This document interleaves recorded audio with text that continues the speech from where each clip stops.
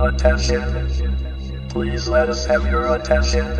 What's going on? You know what it is, Mr. 13, another big UK artist, Verb T. Pleasure to meet you, bro. Nice one. Yeah, man, obviously you've just been repping for Quick Grammar here, man, doing your thing. Live music, sick albums. Yeah, big respect to that. So yeah, man, how did the whole collaboration come about, like, with you and Quick? Oh, he just hit me up, yeah, just sent me a message, sent me a beat. I like the beat, you know what I mean? I like what he was doing, so that's how it needs to be in UK, innit? Yeah, easy. Definitely, man. Alright, so obviously you've been doing this whole thing, like this UK thing, a minute, man. How do you feel like the scene's like looking right now, man? Obviously you've got artists like Quick pushing through. Yeah, I mean, kind of sometimes it makes me feel like I'm on the outside of it, because there's a whole new wave of people coming through. So that's why when a good artist like him comes to me, it's the same with Flip Tricks, who's my good friend now. He hit me up in the same way. Yeah. We did a couple of tracks and it just progressed from there. I just think we've always got to show love to who's coming up, because that's the future of the scene. So, you know what I mean, I don't look at myself like I'm anything big, but it's just like, you know, I know certain things, I've got certain connections and I'm able to, you know what I mean? Help people out of it. Yeah, well, it's not even help people out. I mean, if anything, they help me out, because I think that's the way you got to stay relevant. It's fresh, yeah. Just to embrace the new talent coming up. So if there's any way I can show love, I'm down to do it. That's kind of my philosophy. That's refreshing, bro. That's refreshing, because I feel like a lot of people don't feel that way, and like they've got a certain thing, they don't want to share it. You know what I'm saying? Yeah, no, we need to. I mean, it's the same as it ever was. We need to come as one force. I mean, that's why it's nice to come here and see all the featured artists on the album. You know, people like Kaiser, Iron Braids, Genesis, Elijah, people that like myself have been doing this for a while, and they all come through. They're in the crowd supporting, like, we're all making noise, throwing our hands up. You know what I mean? Because it's good for us. I think they'll all tell you the same thing. When you've got someone with talent coming through, it kind of energizes you as well. Right.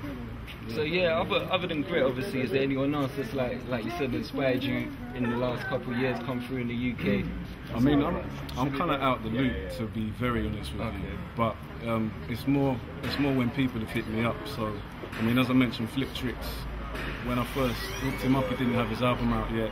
I just seen him live, liked what he was doing, he sent me a beat, I liked it, we worked on the track. So yeah, he's someone, it's kind of like, with the live shows, that kind of re-energized me, because we started doing little sets together. And but there's a lot of good people coming up, like my brain's fuzzy anyway, but yeah, there's, you know what I mean? As far as like the battling thing as well, I know you've got into that as well. Does that like give you a new energy as well? Like, yeah, it's just kind of getting into that. It's just a challenge. I mean, I think like a lot of people, when we watched the jump off battles back in the day, there's a few MCs that we liked, there's a few things that we laughed at, and you know, not looking down on it sort of way, but just it was entertaining. And a lot of people took the piss out of it, but me, I enjoyed it, and I've always enjoyed watching battles. Obviously, back in the day, there's freestyle battles that just break out all the time. Like I remember FKO Raw at Subterranean back when that was going. Like there's a lot, watching Chester P and Reveal battle. You know what I mean? It's nothing new, but I like the way the written battles now. It makes it interesting, because for me, I can freestyle, but freestyle battling wasn't really my thing, so the written format let me challenge myself, and it's hard, because if you watch my battles, you can see it's hard to remember that shit, and so it's just another challenge, and I'm going to keep doing it, just to, it's helped with the live thing as well, because it's a whole, when you're in a circle of people, camera with a big light in your face, I mean, it's that pressure kind of edges you up. Pressure situation, bro. But no, I've enjoyed it, and you see people like Joker Star, people like Wordplay, Nishi coming through, the artists that want to get into the battle thing as well, because it keeps you hungry and it keeps you sharp. As far as the whole UK game in itself, like, what's your biggest pleasure and pain in the game? Like, your biggest high and low, the UK thing? Like, the biggest pleasure, like, it's just things like, I recently did Outlook Festival out in Croatia. Oh, nice.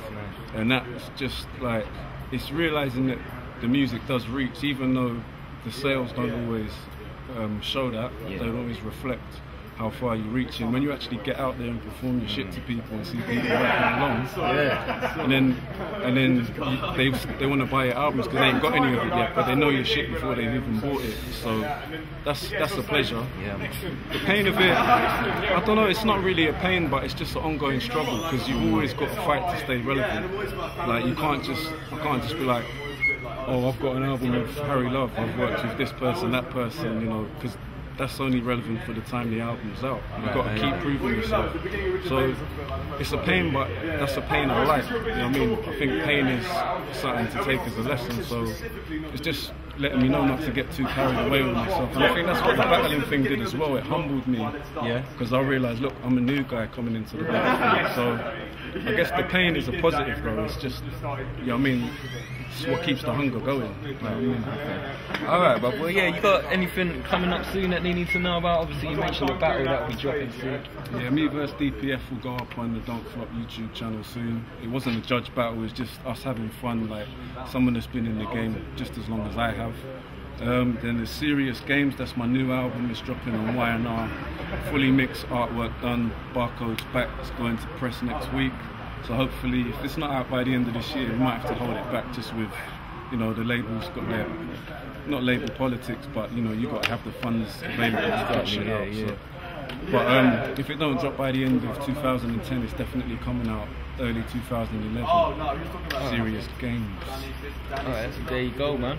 Well, thanks for taking a minute Yeah, aside, no problem, bro. man. Nice one for that, man. Over and out, Verb T, Mr. Fame, gone.